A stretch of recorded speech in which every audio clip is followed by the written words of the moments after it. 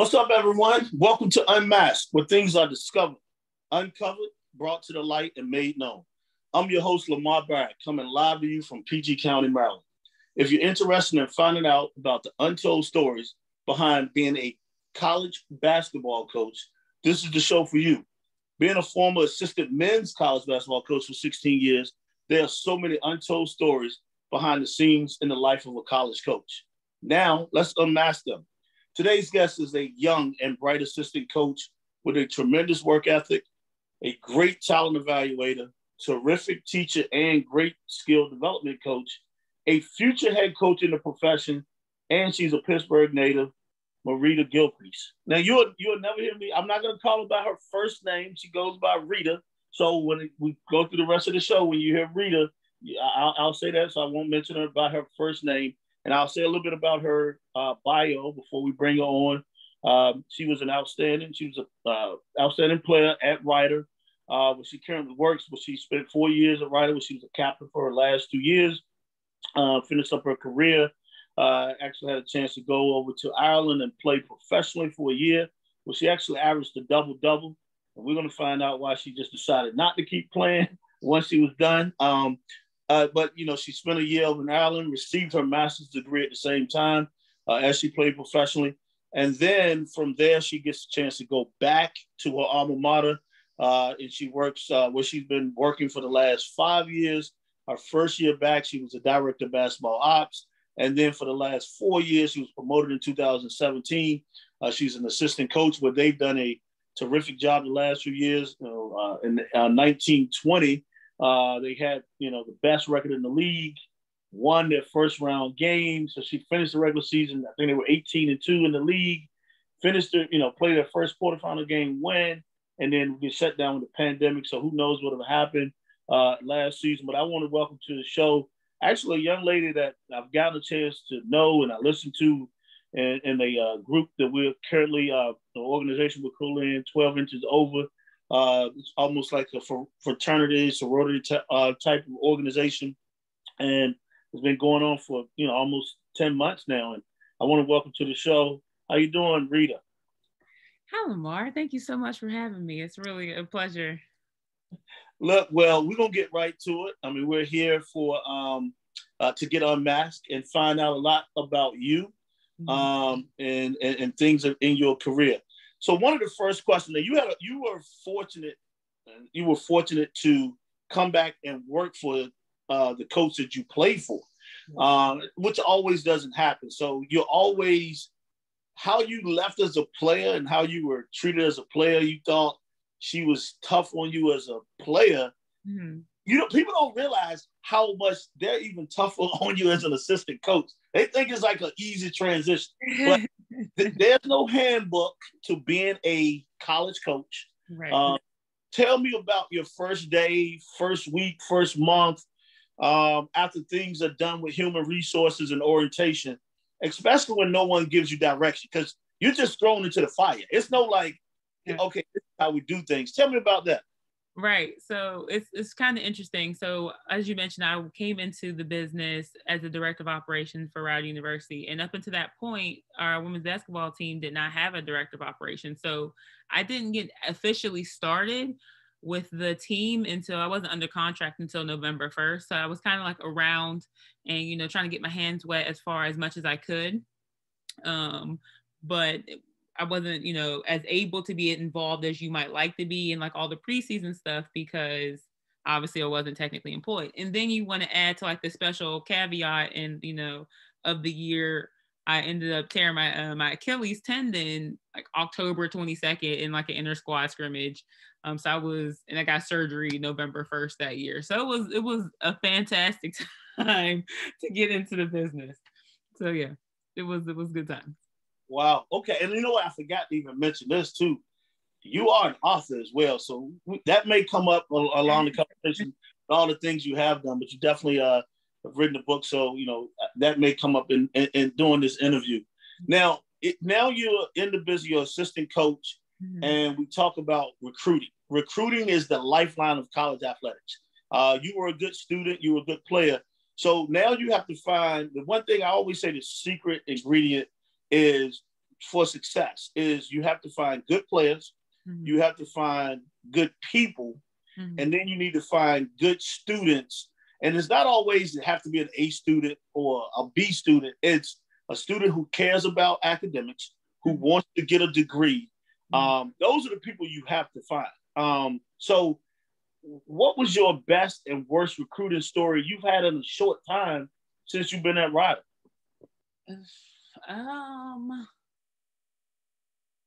Let me see. Oh, we'll start with the best.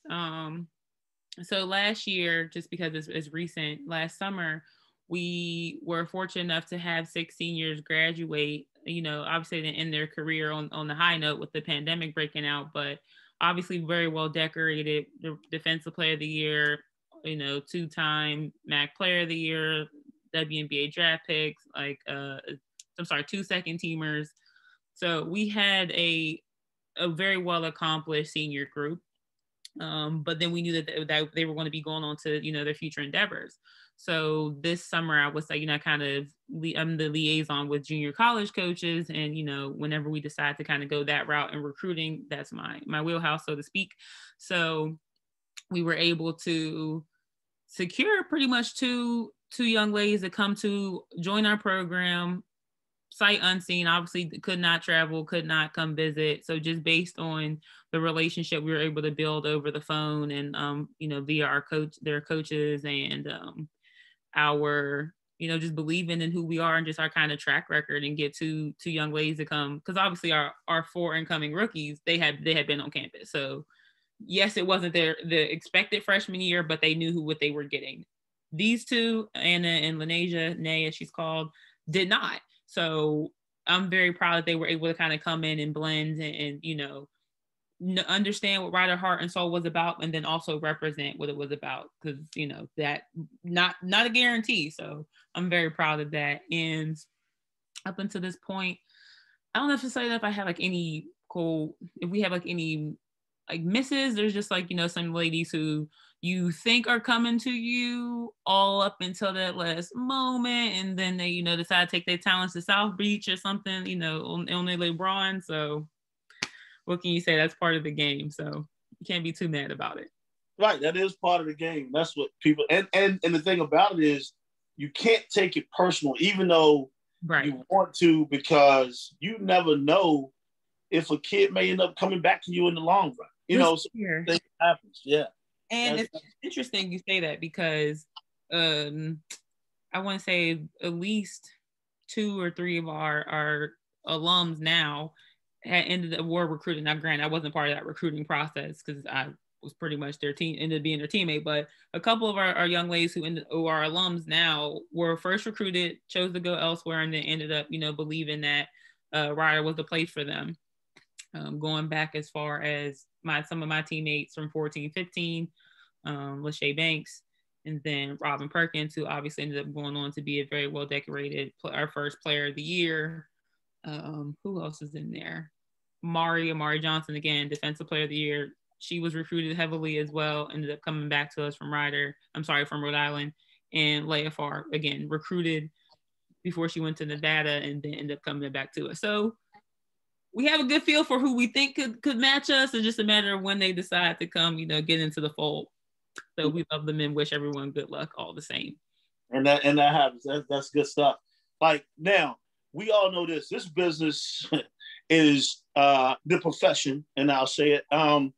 There's a lot of time involved in this. And people always ask, so what do you do during the off season? I still coach, or what do you do besides, coaching? They think you actually like a teacher in the classroom all day and then coach. So I like asking this question because I don't think people understand this. What did you have to sacrifice? Now, you were a Division I athlete and you know how much time you put in, but now what did you have to sacrifice achieving your current level of success as a coach? I think it goes without saying, just in the business, particularly, depending on how near or far you are from your hometown or your family, you don't necessarily see them as often. It's pretty much Christmas and postseason, whenever that might, get around to you.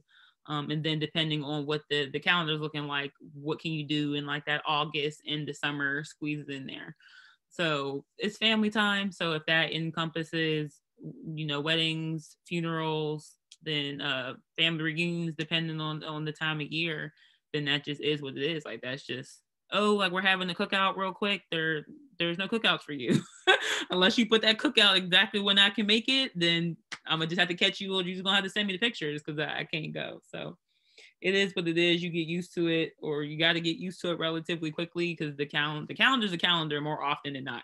The calendar's pretty much consistent. It's life that changes around it. So yeah, that's so true. And I like what you said. And you're around the age where whether it's your friends or teammates who are not coaching, it's time for them to start getting married, and they want to go on the trips to vacations, and like the pandemic's now, but like, hey, we're going down to we're going down to Cancun. You want to go? And like, no, we got workouts, or that's what they don't understand. Like, no, I can't do this. Like, no, if you're not doing it when I need to, then I can't do it. Saying like, I can't tell you the amount of grief I caught from like different members of the family. Like, you telling me you're not free on April 3rd? That's a Wednesday. What makes you think I'm free on a Wednesday? Do you ask other gainfully employed people to be free on miscellaneous Wednesdays? Like my job doesn't cease just because the specific basketball season's over. There's other parts and pieces, which I think is important because how much do people actually know about the cycle of college basketball unless you've gone through it yourself? And clearly it's not much. Correct. You're right. Scouting reports. We all know how important they are. It's interesting how much time, and I don't think people understand this, even the young people that want to get into the business, like how much time you actually invest in these scouting reports. And you can almost tell when it's who scouted is when they're on the sideline, because they're more vocal, they're standing up, they're because you're a competitor. You want to compete, and you expect them to be the same way. You like an amount of time you spend in a scouting report, you think like they should be locked in just as well. So, but we also got to remember they're students. They got other things going in their life. So you have to give them just enough. If you give them too much, they're going to forget it. So talk about, and then now the coach comes involved. So you're like, coach, she's really not, she's just an okay shooter. She's 2 for her last 30 from 3. Then she goes and make her first 2 shots. Coach turned it to you, and you said she couldn't shoot. I didn't say that. I said she was a capable shooter. She's just struggling. Like, what was your best and worst? I mean, a scout report that you've had over the last few years.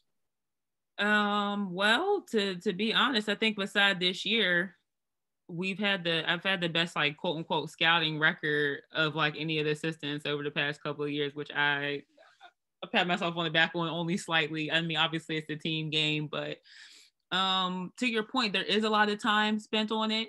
And I'm absolutely one of those coaches that are like I get real and super animated. One of my teammates and friends, like Nish, was telling me, like, yo, you be on the floor. Like, I'd be like on all fours because, you can't get too close to that sideline. But especially this year, if I was not in that front row, I was active in that second row. So you do get that investment because, you watch hours and hours and hours. And my head coach watches tons of film too. But of course, you're also supposed to be that second and or first, depending on what situation you're talking about, expert on the bench about who these people are. And that's got to come out because there ain't no sense in saving the knowledge. Like, if you got to know it, your head coach got to know it. Now, whatever you might share with the team is debatable and y'all can agree upon that. But when it's go time, you better have as many freaking answers you could possibly have.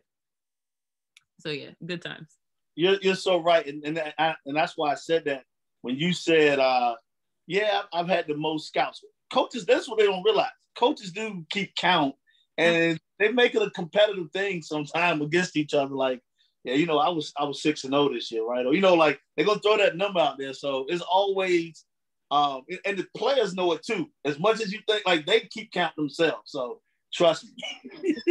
It's a whole thing, especially, and depending on what type of consistencies on your staff, we've had like, the same staff for now. This is the end of year 3, but by and large, there's not a whole lot of influx in our staff. So we also have the same assignments as far as conference scouts go. So it's super intense. Like, I'm trying to get these 6 wins. I'm trying to get them. Not that I don't care about the other, like, whatever that 10 games that is, but I want these 6 bad.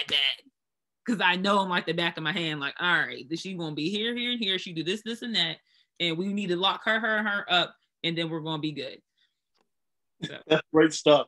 What's the biggest challenge you've experienced since you've been a college coach? I think, and I will argue this is probably in any industry, is making sure you are taking care of yourself as a person, because I'm a huge advocate for just, mental health and just personal accountability and self-awareness. So if I'm not bringing my absolute best self to the campus every day, to work every day, to Zoom every day, I'm not giving my young ladies the best. And that's what I signed up to do. And I think that's important. I think they deserve that. And I want to model what it is I'm asking them to do, because ultimately they got to be able to, have these same skill sets whenever they do. And obviously same thing for young men. Whenever they go on to their next stage of their lives, they can't be so focused on, one particular thing that them as a person starts to sacrifice. Their health starts to go. They're having a breakdown and things are not going well. So I'm super, super, super, super, super intentional about making sure I'm all right, so I can give. If I'm empty, I can't give. That's powerful right there. I love that. Now, do you ever find that there are things about you that people misunderstand? What are they? Because like some people be like, yeah, I'm really passionate, and people take that like, but is there anything that people might misunderstand about you? I don't think so. I think I'm pretty candid. I'm pretty straightforward. I try to be this, it was very important for me when I got into the business to not have like a coaching face and then like be this other person after hours. Like, I'm 100% Marritta Gillcrease at work, and I'm 100% Marritta Gillcrease when I leave the office. So I try to, speak from that same place. And I think that's what makes me a good coach, is I'm not trying to be nobody else. I'm going to be this person. I'm going to coach you from this perspective as a 20-some-odd-year-old young Black woman who's been through the coach and who's been through the program. So I know what I'm talking about when I'm trying to inform our young ladies on what it takes to make things happen. And I don't think I could try to do that from any other place, because that wouldn't be accurate. And I wouldn't be doing our ladies, any favors by sugarcoating or trying to be somebody different. Awesome. And I've heard some things, and like it kind of piggybacks right into my next question. Like, we're all educators in this business, and that's what people don't understand. We're still teaching, but like, what do you try to teach or educate your players besides basketball? Mm-hmm. I think what I've noticed just over these past couple of seasons, just both on the team and just at large, is the self-talk of our young ladies is not always positive. I mean, granted, there's some that are uncharacteristically confident, and I salute that. But by and large, there's like, we're somewhere along the line, there's like this doubt that's just like inherent. Like, I don't know, maybe, or it's not supposed to be my moment. And it's speaking life to those parts of them where it's like, nah, you didn't get this far because you're like, Jane Schmo the bum. Like, you have a skill set, you have some things, you have some tools, you are a person who is capable of anything you put your mind to, and kind of giving that power. Because if you're coming from the power perspective, then you can build it. But if you're looking for an internal confidence that's supposed to come from within, you can't build on that foundation. So I think that's probably the biggest one, and just like overall mental game. That's good. That's good stuff, man. I'm learning. I'm sitting here and it's nuggets, and you dropping nuggets. I got to write some of this stuff down. What are your best and worst memories in coaching? And a lot of times people get caught up like, oh, my best and worst memories. Whether they won a championship, lost a championship. Then I think a lot of times people forget, like, you're still in the business of turning these kids into actually young men, young women into men and women by the time they leave, or the days of them just graduate, seeing someone graduate. But what are your best and worst memories in coaching in such a young career so far? I mean, I'm always teary on like a senior day because, you know, that's the culmination, or not culmination, but it's a very memorable moment. So, you know, obviously the pandemic, I'm glad those particular seniors still got that moment. And it's I don't know, it's just kind of emotional. Like you get the families calling in, you get the videos, and it's just like, wow, it went quickly and it was in the blink of an eye, it's over, but it was beautiful to kind of be in that moment. So senior days, hands down, one of my favorites. Teammates are crying, I'm crying. It's ugly, there's snot, but it's beautiful in the same way. And then as far as a challenging moment, I won't call it, you know, a bad memory, but there's definitely been some people that experienced some loss. So it was powerful, but at the same time, it was like just realizing how impactful, you know, college and these college age years can be. So one of our young ladies, she lost her father like in February. We were playing Quinnipiac that week, and then the funeral ended up being like basically right before we had to head up to Albany at that year. So we swung by the funeral, and it's moments like that where it's like, wow, this is bigger than basketball, and I'll never forget that particular moment in my life. Just to be able to be there for her, and then, you know, all the emotions and the grief that go along with it. But that's very real, you know, like it's very, very, very, very, very real stuff that happened in these young lady lives. And I think that moments like that kind of remind us. So true. I feel you 100% because you don't expect it. You don't, you know, it happens, and then you have to. And these kids now, they have to learn how to deal with adversity, and sometimes you have to teach them the things of that nature. So I truly feel you on that. I'm gonna ask you this. This is more of an entertaining, could be good or bad. You don't have to drop the name, but what is the strangest thing a player has done outside of the basketball court that you just look back and was like, I can't believe she did that, or like you just like, wow. Anything that just jumps out to you that just like, that was strange or that was weird. I don't know. You know what? Like, I'm just thinking right now, like our TikTok dances. So it's like, you know, that alone is a whole different ball game, because obviously you get people dance that don't normally dance, so that's cool. I don't know if y'all, like, if you're involved, but like eyelashes are definitely a thing. So it's like, boom, one day you good, next day everybody got lashes. I'm like, oh, y'all fabulous now. What else? And let me think here. And then some of us like to just kind of, we're in the office late night. We had like one like evening where we just really broke out into like a Whitney Houston sing along. So I'm not gonna say we talented singers. Some of us can hold a tune, but we are performers. I will give them that. They will give you a show. So we're a bunch. We are some characters. That's awesome. That's awesome. I'm gonna ask you this because it's a lot of times I know you. The one thing I know, like I'm just listening to you. Mm-hmm. Sometimes even on the show, and we had something scheduled before, but you like, yo, I really want to watch this game. So obviously you're a student of the game. But if you had a chance to sit down, and I'm gonna say 3 or 4 coaches, and it could be past or present. If you had a chance to sit down with 4 coaches, and just have lunch and dinner with them, pick their brain, what makes them tick, what made them successful for what they did, like who are 4 coaches that you would sit down with? It could be anyone, and just pick their brain and have some time, have a chance to spend some time with them. Oh, that's a great question. I'm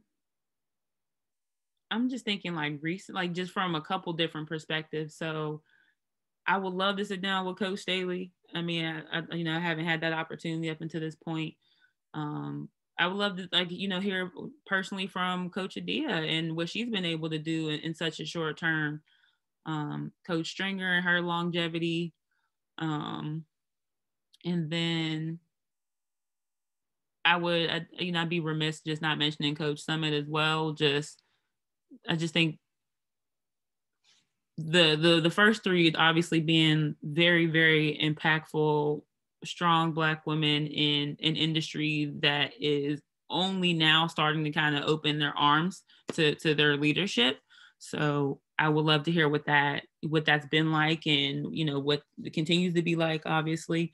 And then just the kind of the background, personal stories of Coach Summin and her rise to taking Tennessee from where it started to where it obviously ended in her tenure. Those are four powerful people. I would like to sit down with Don Staley, trust me, and as well. Another entertaining one. So this is start. I don't know how much you are into it, but what movie or TV show title best describes your week? My week? Let me think here. That's not the question I thought she was going to ask. I thought, like, oh, give me a show I watch. I'm like, all right, I got that. But like, what describes my week? It's funny. I'm going to just go with this because I also think it's kind of important. So we were doing a show on Facebook early in the season before things got hectic, and it was called Out of Bounds. And I do think that's kind of the life of any coach. It's what happens when you're on the court, but life is obviously so much more than that. So it's out of bounds would be everything that happens that either gets you to the court or what happens after.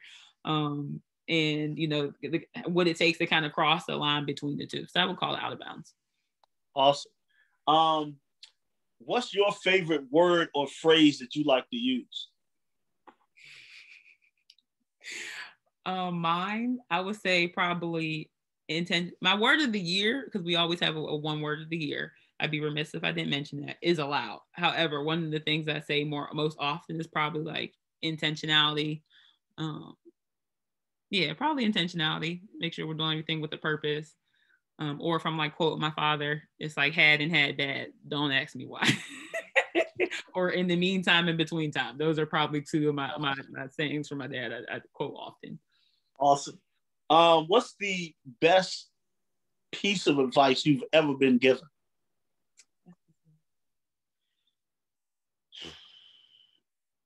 I would say after my time at a Step Up, I've been to 2, looking forward to another one coming up very soon. Coach Yo, and then she also did another talk at the WBCA in Tampa, but talking about being able to bloom where you're planted. So, just the whole mindfulness aspect of what's the best you can get out of this situation? What is the best aspirations? What are the best tools? What are the best lessons that you can learn right now, right here? You don't need no extra. You thinking about tomorrow doesn't help you. Thinking about yesterday doesn't help you. If you're here and you're committed to being the best you can right here, right now, then you can't help but to skyrocket and be great. If you're thinking about other things and things that aren't in your control, you're setting yourself. You're doing this disservice to yourself. So I would say bloom where you're planted. It's huge. That's dope. See, I'm writing that down. That's enough. Let's go. Hashtag no ceilings. That's not. That's where I got it. Thank you very much. I'm gonna ask you this question: what does success mean to you? Because a lot of people think it's always wins and losses, but like, what does success mean to you? As my role within my role as an assistant coach, or just even life in general. Like it could be either or. Right. So I would say success for me is being able to encourage young women to live empowered, inspired lives so that when they look upon their collegiate careers, their collegiate experiences, it's, it was transformational. It was foundational. It was preparational for where they went on to do with their lives.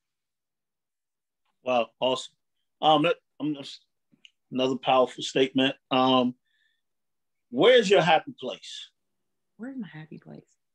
I'm obviously a basketball player, but I was probably at first a band geek and a bookworm. So it is absolutely like probably Barnes and Noble, just trying to walk around and plucking things and seeing, I pride myself on trying to keep myself well read and learn some things, because again, the minute I stop learning, the minute I stop being as great as use as possible to the young ladies.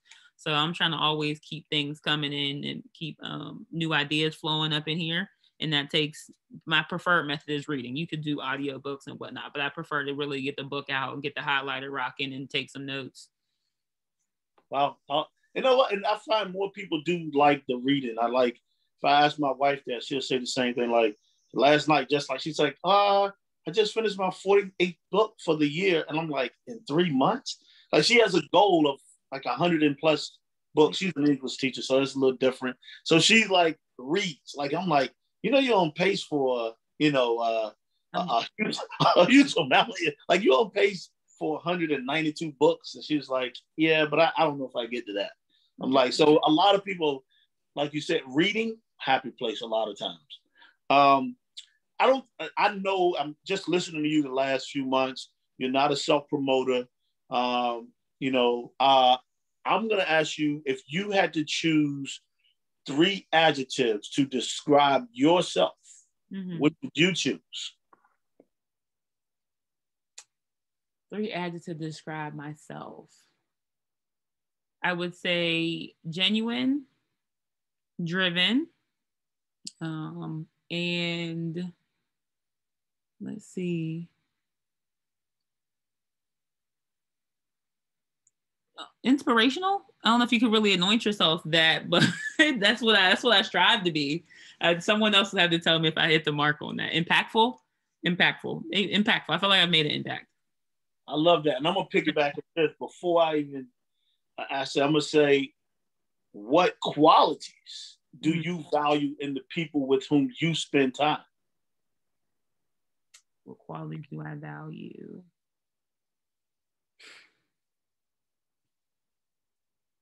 Same thing. I think you got to be, there's like an open-mindedness there. I think is kind of necessary when we're dealing with young women from all different walks of life. They're obviously going to come with a certain perspective, and you can't assist them in any type of growth until you're able to kind of at least see their perspective in some ways. So I think that comes with the open-mindedness. I think and I think determination is also important, particularly there's going to be a crap ton of adversity thrown, whether you subject yourself to it or it finds its way onto your path, it'll come. So it's how do you react in those moments, I think is huge. And, the people I like to surround myself with in those moments are people who they don't got no quit in them. Like we're going to be bulldogs about it and we're going to get it done. So I respect that. And then humor. I have a dark sense of humor, which I'm gonna go ahead and accept and admit. So being able to just kind of laugh at life as it kind of happens to you, because I think it's critical. I think it's huge. I mean, you get dropping some great points of that. I mean, I'm listening to it. I'm sitting here and I gotta ask this question. This is the first time I've ever asked this question on it. You just so like everything flows with you and it's so good. And so I'm like, well, I got to try to get as much time on this as I can with her. And I've never asked this question. It's been written down since last June. And it's kind of comical a little bit, but at what job would you be terrible? Because I don't think it is one, but at what job are you I just wouldn't be good at that job? Oh man. Well, listen here. This year, I feel like I might have found one, man. I ain't gonna lie to you. So just with COVID and whatnot, we unfortunately weren't able to have a director of operations, but then also we elected to not have managers just to kind of keep our numbers down and eliminate, more opportunities for COVID to kind of impact our bubble. So with that said, I don't know if being an administrative assistant is in my future, because it's a lot of moving pieces. And I try to stay chipper and upbeat. But when there's a lot of the amount of moving pieces that moved this year while still trying to maintain the schedule and still get everybody fed, child, it took a lot to keep this smile smiling, let me tell you. So yeah, I don't think administrative assistant is going to be for me. Wow, found one. Wow, that's pretty interesting. I say, what person and or event has had the most influence on your life? Well, I think the short answer really is coming from a situation where my mom drank when I was younger. So that kind of inspired me or put me in a position to where I wanted to get out the house more often than not, which is where I found the game of basketball in a very real way. And then it just so happened that I loved it, and it happened to love me back over time. So we've been in this, this this synergistic relationship for the last, how old am I? Like, it's been 15 years or so from that particular moment. Um, but I think all that has inspired me to learn more about health, both physical and mental. It's learned about like dealing with trauma, um, personal and accountability, like all that's played a piece. And I don't think I would have done any of the things from joining the marching band in high school up into, feeling like I wanted to get into coaching. I don't think any of that happens if I never pick up the basketball. So. Okay, good stuff. I mean, and that's what happened. Like, it's different things in your life that happens, and you turn it into a positive. It definitely sounds like you did. You found a love. Mm-hmm. So that's awesome. How has coaching affected your life? Well, on a couple of different, dockets. I think that, of course, you get to be an alum that's connected, but I think having earned the whistle and, and also having the jersey in my background now it's a connection that most, like, so not everyone gets a chance to kind of realize. So I take that. I don't take that for granted at all. I think that's beautiful.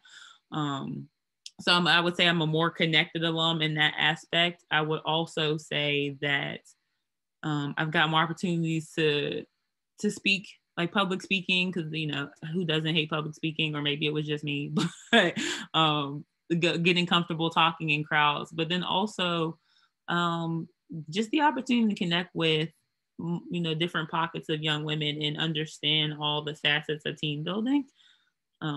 It's been fascinating to watch and kind of understand from like the psychology point of view, and like how does that impact who they go on to be. It remains to be seen, but it's been fascinating to kind of witness the starting blocks of their trajectory. Okay. So I like to end on this question.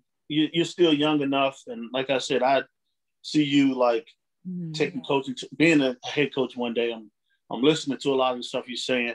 Like, knowing what you know now, like, what would you tell your younger self? Not like young, but your younger self, just a few years, to prepare for as an assistant coach? Because like, you came in as a director of basketball ops, and right away within a year you're coaching as an assistant. But what would you tell your younger self?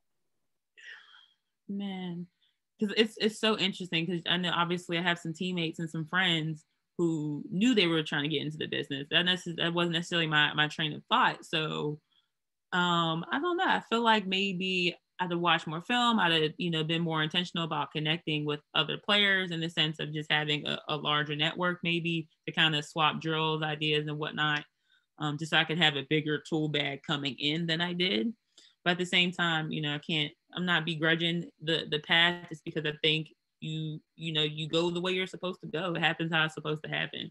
So I think not having the tool bag, it was kind of, maybe lean on personal development and making sure I'm being very intentional about the reading, about the connecting, about talking to people, about watching things. I have no shame about asking questions. I'm like, could you tell me a little bit more about X, Y, and Z? Because no.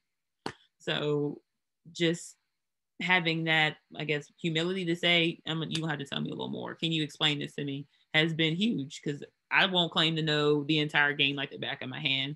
So someone out there knows something I don't, and I've been able to kind of find that along the way. Well, look, I want to thank you again, Rita, for being a guest on the show and being unmasked. Is there anything that you want to leave with the viewers before we go? What I want to leave with the viewers? I would say, particularly as an author now, as a basketball coach, just to make sure that we're bringing our whole selves to the job, and telling our stories is super important, particularly for coaches of color or, you know, coaches of all different types of background, because inevitably there's going to be a young lady who identifies with that story, but if you don't tell it, then they can't know it. And, you know, that could be isolating, could be a bit alienating when there's so much also going on campuses. So I would really encourage more coaches to tell their stories and make sure they're speaking and being honest about those places, because that's the way we can kind of elevate this game and elevate our young ladies to continue to stay in the game, and making sure it's a place that they feel comfortable being their whole selves their entire time that they're in the business in whatever capacity. Wow. Well, thank you again for that. And thank you, viewers, for watching another great show. Stay tuned for the next guest as we get them unmasked. See you next time, and stay safe.